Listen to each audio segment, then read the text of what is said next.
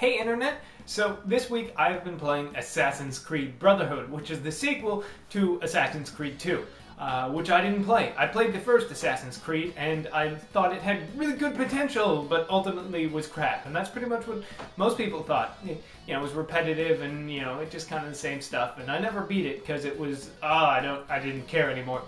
But Assassin's Creed 2 apparently fixed a lot of that stuff, but I never got a chance to play it. So here comes Assassin's Creed Brotherhood, the third game in the series, only a really short interval from the last one, and it takes place, it's like a direct sequel to the storyline, and it adds things like multiplayer. But is that enough? Has it even changed since the first one? Well, here's my opinion of Assassin's Creed Brotherhood. As I just mentioned, I didn't play Assassin's Creed 2, so I'm probably going to say, wow, look at all this new stuff that a lot of you will be like, it's the same game as the Assassin's Creed 2. Why won't you just say it's all repetitive? It's the same thing. All I can really say is, it's new to me, so, The story for Assassin's Creed Brotherhood picks up what I assume is right at the end of Assassin's Creed 2. And if you're like me and didn't play Assassin's Creed 2, the first couple of minutes are confusing as hell. They do a nice little recap of what happened in the last game to sort of catch you up a little, but it's still like, I don't know what's going on, there's all these terms and stuff. It's a pretty, like, large narrative to sort of condense in like a 2-minute video. But if you show a little patience and sit through all this weird crap that you don't understand, eventually you become Ezio, this guy in the Renaissance who's an assassin.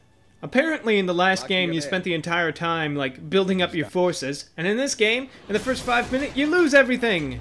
So now, penniless and without all those awesome equipment that you got in the last game, Ezio ventures off into Rome to sort of, I guess, kill the Pope or something? I don't know.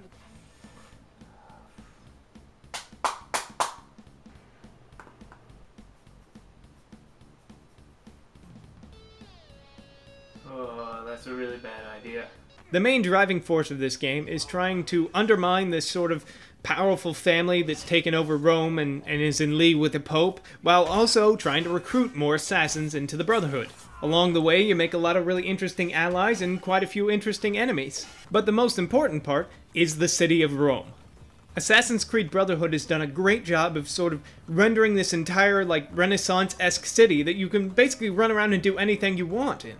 There's all kinds of different areas and plenty of places to explore and all kinds of crazy side quests that you can do along with the main story campaign. Oh no, bad idea. Bad idea. It really highlights one of the things I loved about the first Assassin's Creed, the open world. I've always been a fan of stealth action games, but even the really big, Splinter Cells and Metal Gears have really linear paths that you have to take. There's the sneaky path and then there's the shoot 'em up path. But in Assassin's Creed, because it's a big open sandbox world, you're free to accomplish your tasks just about any way you can think of. Oh, such a bad idea. The stealth mechanic is actually really unique to the stealth action franchise. Instead of using, like, active camo or hiding in shadows, you actually hide in plain sight.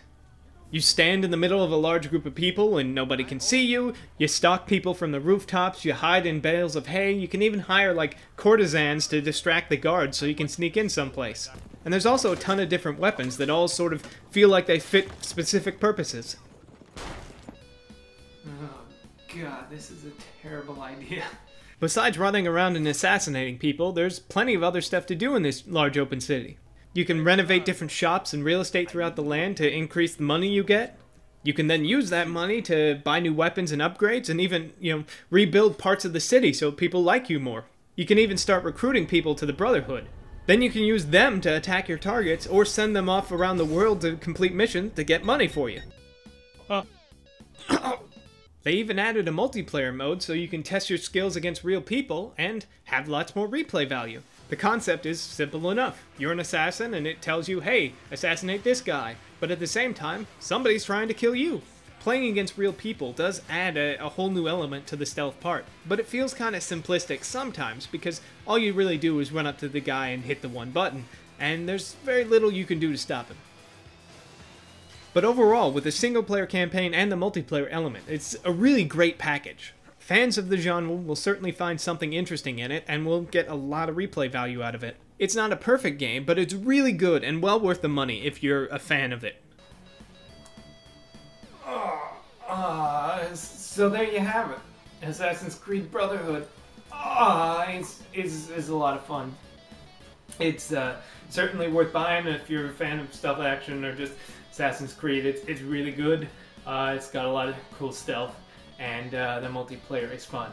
You'll excuse me, I need to go to a hospital now.